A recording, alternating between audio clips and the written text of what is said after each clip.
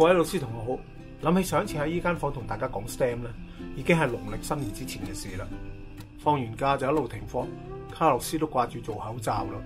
隔完14日之後又翻嚟呢度，想同大家又講下 Arduino。今日想教大家用嘅係 NodeMCU， 同我哋之前講開個 UNO 有咩分別？主要咧就係 NodeMCU 咧多咗8266喺上面，就可以容許我哋進行物聯網嘅習作啦。提一提大家，如果大家都喜歡風琴奇俠卡洛斯嘅頻道，請按右下角嘅訂閱。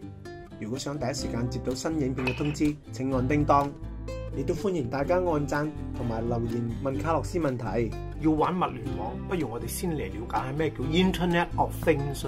所謂 IoT 咧就係一個俾有啲獨立功能嘅嘢，例如電話啦、電視機啦、冷氣機啦、洗衣機啦，甚至任何嘢嚟互聯互通嘅一個網絡。通過 IoT 你可以對任何嘅裝置啊、機器啊，甚至一架汽車作出控制。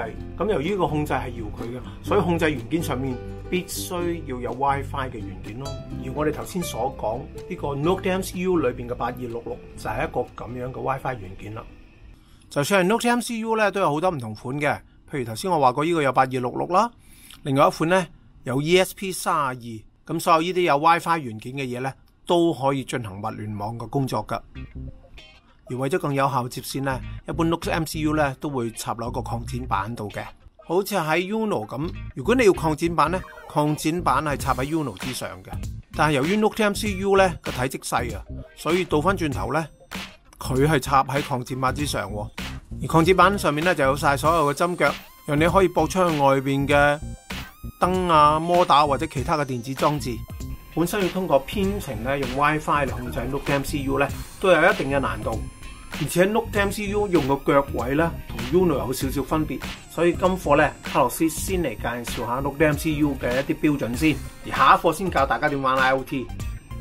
首先講 USB 嘅連接先啦。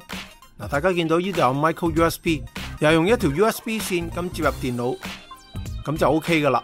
嗱，而喺軟件方面咧，都係同以往控制 UNO 一般無異，使用翻 Arduino 嘅編程軟件。但係當你第一次使用嗰陣時候，你記得去 File Preference， 將以下依句 JSON 咧輸入去 Additional Board Manager URL 裏邊，跟住按 OK。亦都可以去到 Google 度搜尋 Arduino 8266 URL， 喺搜到第一行嗰度將呢條 URL 複製出嚟，再黐翻上 Additional Board Manager URL 就得啦。而之後咧，大家就要再去 Tools， 喺 Board Manager 嗰度咧去搜尋8266。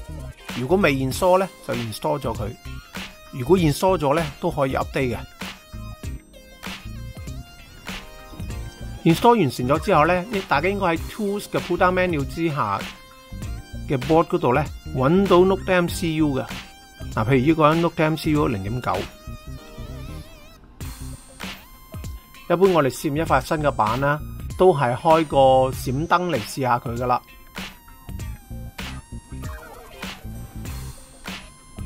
同樣嘅工作方法啦，我哋喺 Port 度揀，而家最新插入去應該係 Commit， 咁就將呢個 Blink 嘅 program 拱過去。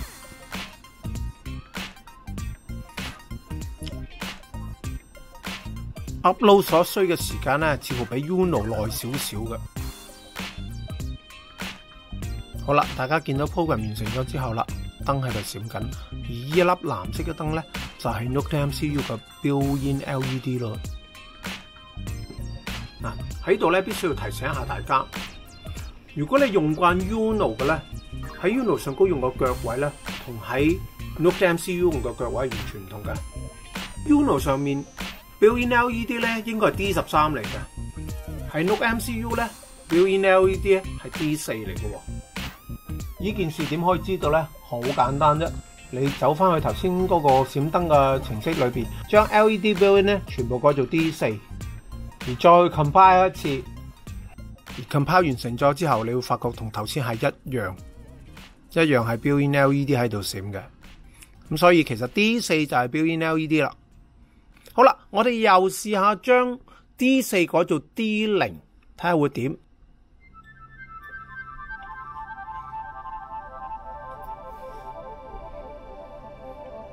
又再 compile 一次。